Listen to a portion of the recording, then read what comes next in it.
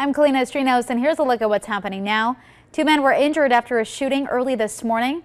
It happened around 1:30 near Civic Center in Cheyenne. One of those men found shot in the head. Right now, that man is in critical condition. The other man's condition, though, is unknown. Police still investigating what led up to the shooting. So far, though, no one has been arrested. Schools will not reopen next month. That's the word from CCSD Superintendent. Dr. Jesus Strauss squashed rumors during a virtual meeting last night. Meantime, officials at the health district say there would be a high risk of COVID-19 spread if schools reopened in Clark County. This weekend, help for families being forced to pick between bills and washing clothes. Complimentary laundry services are being offered by Current Initiatives Laundry Project. They plan to wash and dry about 800 loads of clothes and linen for Las Vegas residents. Now, this is happening Saturday and Sunday from 10 a.m. to 1 p.m.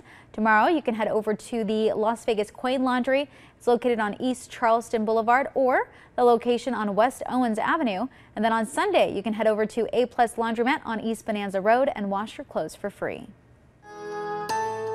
Our Friday afternoon looks warmer than average, forecasting 100 yet again here in Las Vegas with some hazy sun. The record high is 106, so nowhere close to that territory, but about 10 degrees above the norm for late September. Back near 100 on Saturday, 97 on Sunday, a northeast breeze Sunday, and more so on Monday will give us a brief little drop in temperatures. Kalina will look forward to low 90s on both Monday and Tuesday. All right, Justin, thank you so much. And you can always get the latest news on KTV.com, our KTV mobile app, our Roku channel, and the latest version of Apple TV.